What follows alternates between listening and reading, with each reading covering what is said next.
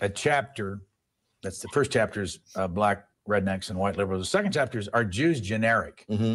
Why the jump from black rednecks and white liberals to are Jews generic? What's the point?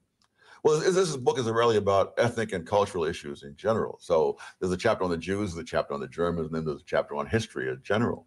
So they're lumped together because they're all cultural ethnic issues. Fascinating story, because among the middleman minorities, of which the Jews are the most prominent, the hostility to these people in countries around the world is out of all proportion to any other kind of group I can think of.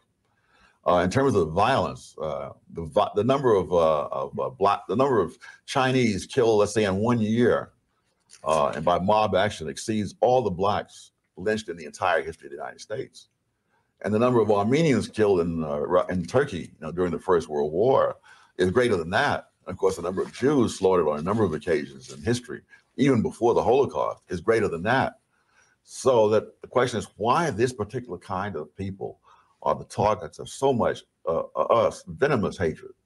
And I think the answer is that they not only succeed, they succeed in a way which is a threat to the egos of other people. But the guy who comes here, let's say from Vietnam or Korea, and arrives here with little more than the clothes on his back and a few words of broken English, and a decade later, he has his own little business, and you see his son a few years after that getting ready to go off to Harvard or MIT. You got to ask yourself, you either got to, you've got to hate yourself for saying, my God, I've been stagnating. This guy was nothing, and now he's risen up, or you're going to have to hate him.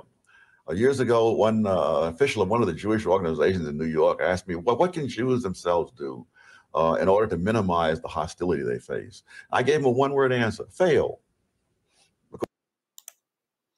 And fail is not an option.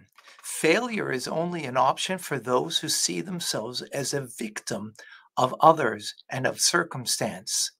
But if you believe in God, truly believe in the goodness of God, then you know that whatever circumstance comes your way, as painful and as difficult it might be, the only thing is to succeed.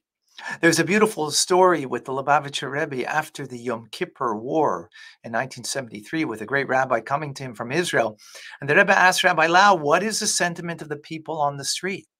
And he said, people are concerned. What's going to be? This was too close of a call. The Rebbe got very serious and he said, a Jew doesn't ask what's going to be. A Jew asks, what should I do?